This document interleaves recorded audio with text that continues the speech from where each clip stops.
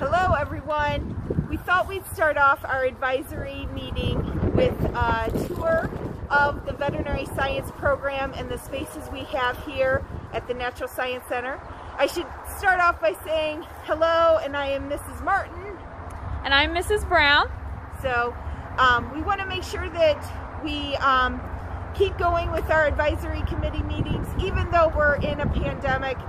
We thought a video might be a good way to show you guys our spaces, the curriculum, and how we are using it in a hybrid mode, and the future for the Natural Science Center.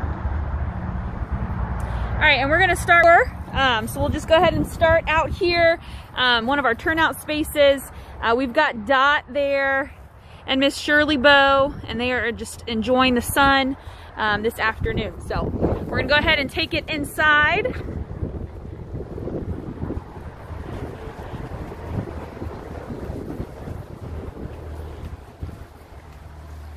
All right, so we are walking into one of the first spaces. This is the what we call the veterinary science lab space. So we start here. We've got some cat condos. We've got 6 cats in the program right now. Lizardella, our iguana. We've got 2 bearded dragons, and this is actually a student project. They've created 2 bioactive tanks for the bearded dragon. So there's isopods in there that help naturally decompose the feces. There's plants. We do give them a little food and some water, but the idea behind the bioactive tanks is that they're self-sustaining. So that comes straight from the students. So red-eared slider.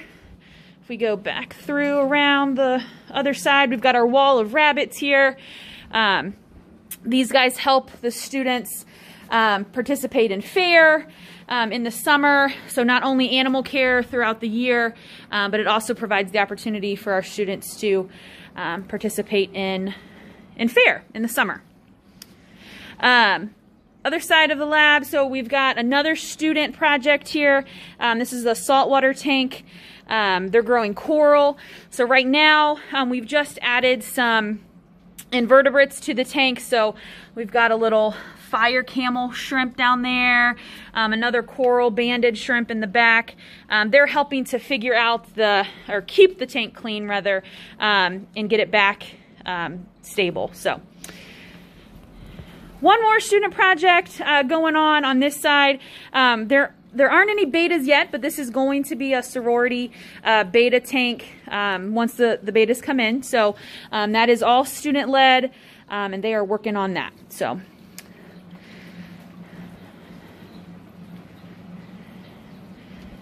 this is tank where He's under the... Oh, we have a ferret in here. This is Gigantor. Hey, buddy. He is one of the most loved animals here at the Natural Science Center. Gigantor there. This is our kennel area where we house some of our large animals. This is the indoor pens for Shirley and Dot. And the landscaping students are also going to work with us to create a better habitat inside. Remove these kennels and put in some pens for them. So that's another student project. So we have the ducks over here that are quite loud. The students do show them at fair.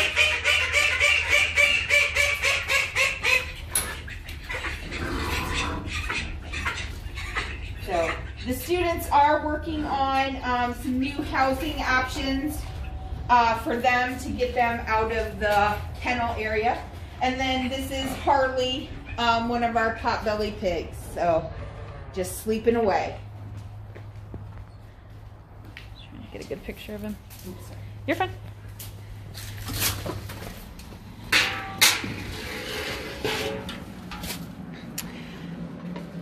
All right, this next space is the vet classroom. It's our largest room that we have.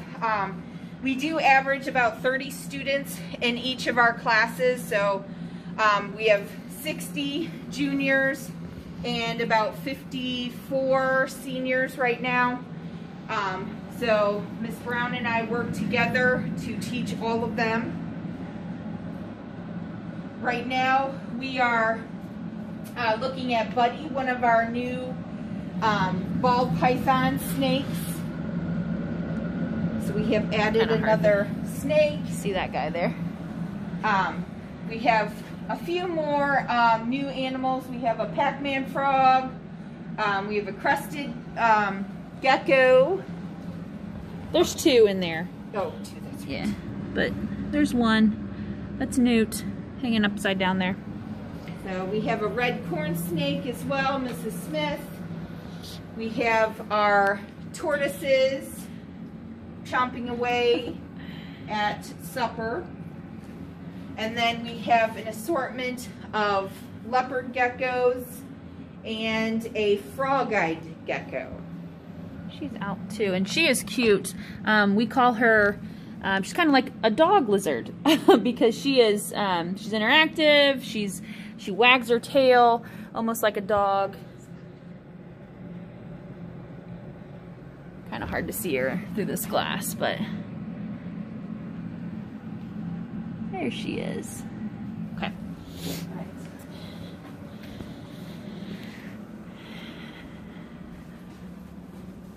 We also work with Animal Friends Humane Society, and we foster some kittens. Hey guys. They are tuckered out. The students have them out all day. They socialize them. If they need medication, they help medicate them, vaccinate them.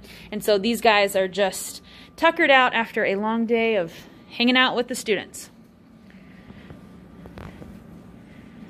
We do also have a freshwater tank over here, so some freshwater fish in there, and an axolotl. And he is hanging out over there.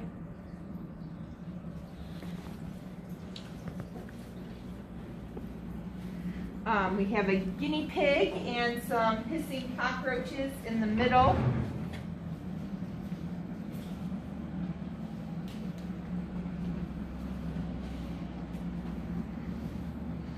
And then over here we have 2 chinchillas and some rats.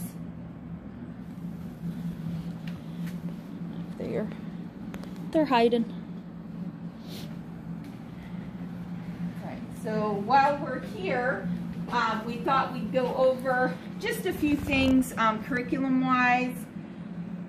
So this is our LMS, which is Learning Management System. We use Schoology. So this is kind of give you an idea of what the students will see.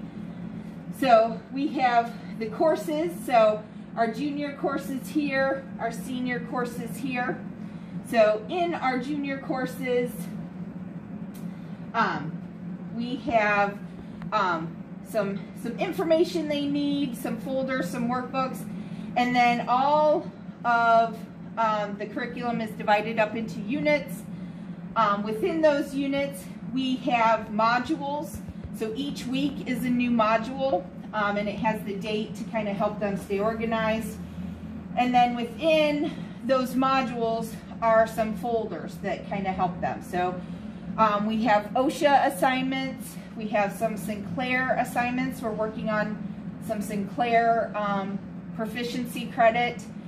And then some different assignments here. Every week they have a self-evaluation that they do both on the curriculum, animal care, professionalism, and some social connections or something social-emotional, metacognition to reflect back on things that they learned. So that's kind of a week for them. If we go back out and look at the seniors, again, everything is divided up into units. We just finished up Unit 6, your analysis with them. And then in each of the modules, then again, they have different assignments to do, videos, questions, and then again, we finish up with a self-reflection every week that they need to write about.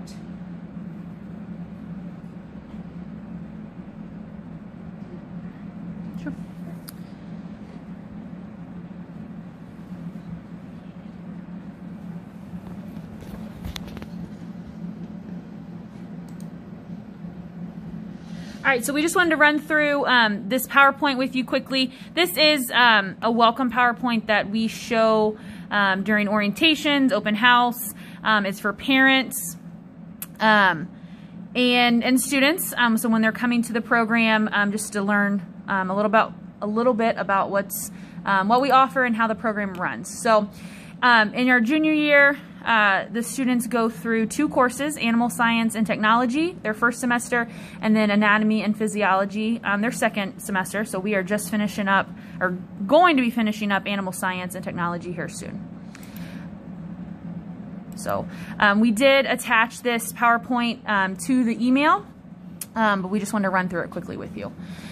In their senior year, students go through veterinary science first semester, and then second semester it's a choice between animal health and or companion animal selection, nutrition, and management.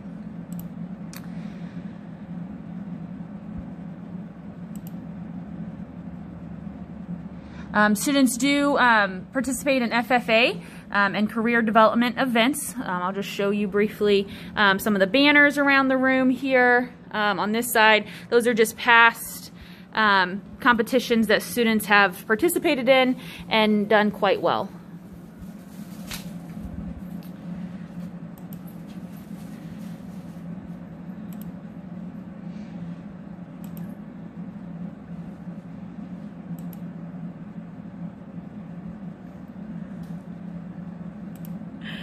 Some pretty cool graphics there. And again, you can read all of this. We don't want to take up too much time.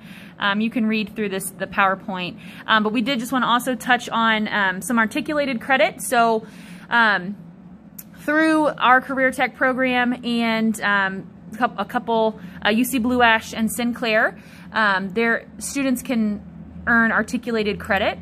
And so at UC Blue Ash, there are two ways. They waive a 20 hours of veterinary related experience and can earn credit in anatomical medical terms, saving the students in that college expense.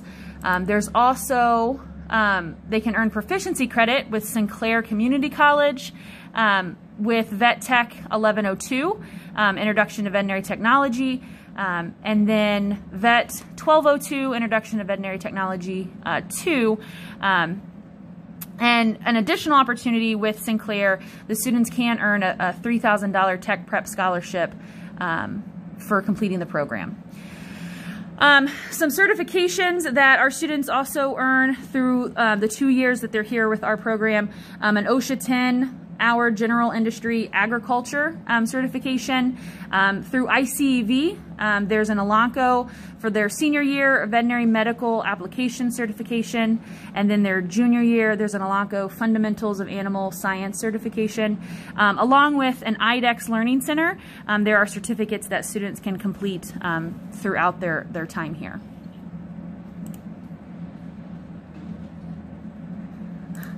All right, and then just an overview of the program, and then just that final slide. We do work hard and we make long-lasting friendships here. So, all right, do you want to go outside? Yeah, how about past the horses and then to the AI lab room? And then all right. All right.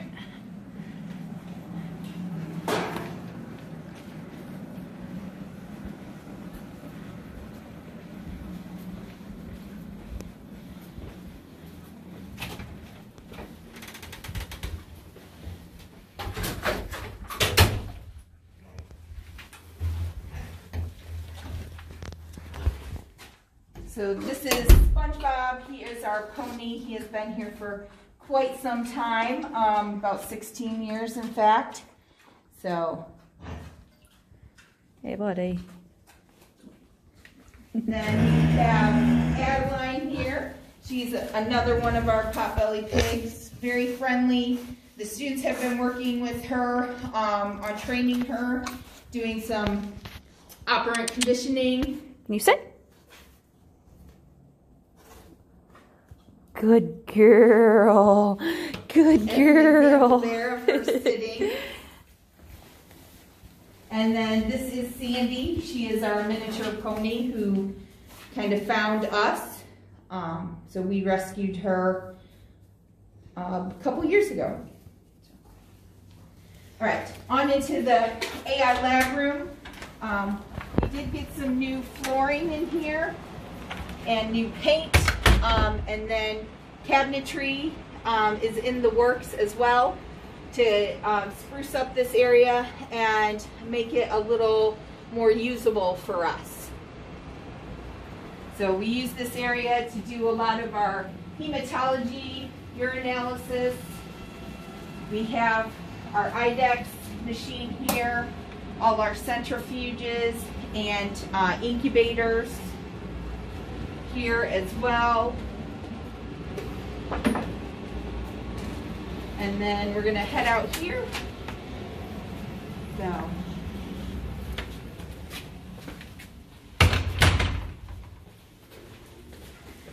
We also have a chicken coop here. No chickens yet, but the plan is to get some chickens. That's another student project. I believe they want to work with some Americanas. And then we just wanted to finish up, maybe out here on the rock wall that the landscape students have done for us. The mods up there, that is where the students take their academic classes and eat lunch. And those will be leaving June of 2021. And construction will begin on a new building in July to be finished in the school year 2022-23 is when we would move in to a new building